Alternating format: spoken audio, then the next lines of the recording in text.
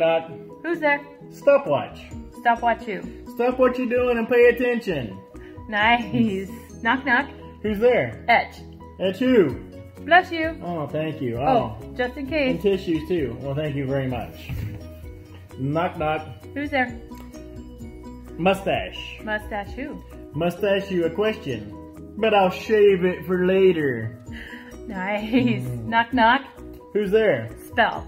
Spell who? W-H-O?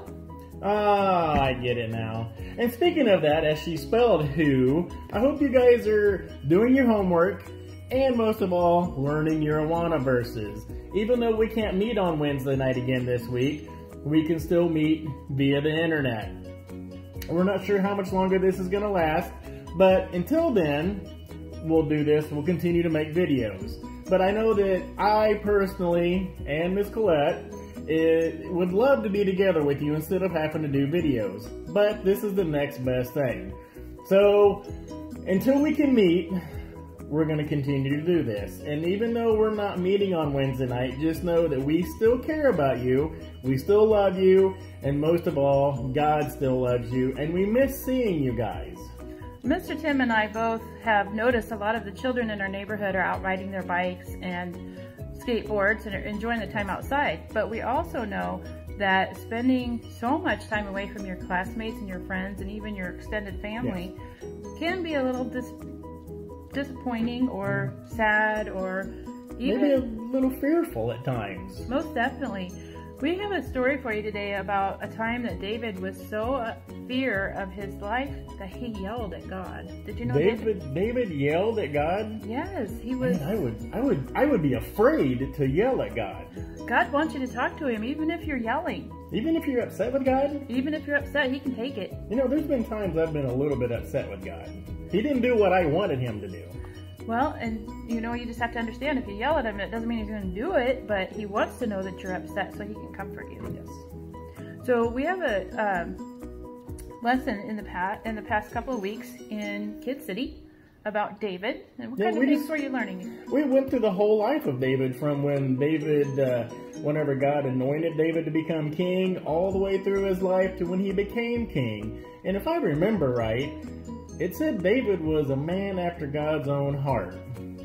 Even though David was a man after God's own heart, he still got scared. There was a time when he was running in fear of his life and he was hiding in a cave. That doesn't sound very brave, does it? No, hiding doesn't sound brave at all. Nope. And you know what was in the cave with him? All of his fears and all of his anxieties and all of his troubles. They were right there with him. So he was stuck in a cave with being scared and they were all in there with him? Yeah, they were. So because of that time in David's life, he wrote Psalm 13. And I'm going to read that for you. How long, O Lord, will you forget me forever? How long will you hide your face from me? How long must I wrestle with my thoughts and every day have sorrow in my heart? How long will my enemy triumph over me? Look on me and answer, O Lord my God, give me light to my eyes, or I will sleep in death.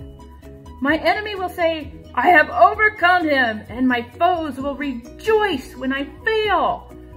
But I trust in you. I trust in your unfailing love. My heart rejoices in your salvation. I will sing to the Lord, for he has been good to me. So even though David was upset with God, God was still faithful and was still good to David? And David recognized that. And so he may have started out that psalm angry and frustrated and scared, but he ended up praising God and being thankful for what God has provided him. And do you know how you can have that same comfort? I bet it has something to do with your Awana verses. Yes, very good. I would say that if you continue to learn your Awana verses so that you not only can read them in the Bible and read them in your Awana book, but you'll have them in your heart from now until whenever.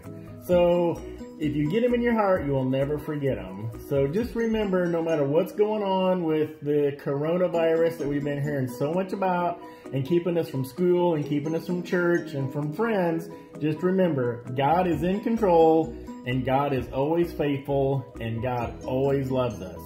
And not only does God love you, we love you too, and we miss you. So, see you next week. Bye.